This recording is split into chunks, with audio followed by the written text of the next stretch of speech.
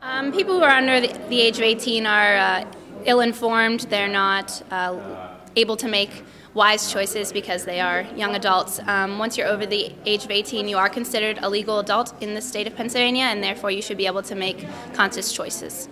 Known a lot of people who tan and have no problem with their children tanning either.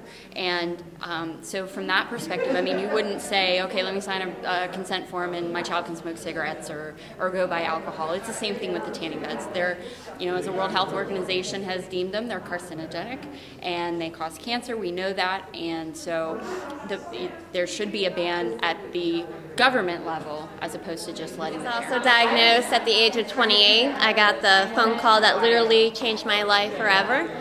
I received the news that I had stage 2 malignant melanoma. I had it on my head.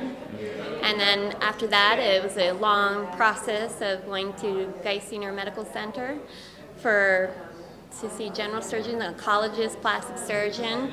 I endured a 6-hour surgery with 160 stitches in my head, lymph node mapping, and I also lost 2 lymph nodes, where I also, due to that, I have permanent nerve damage on the side of my face. I was 16 when I started tanning. I didn't think it was going to ever happen to me.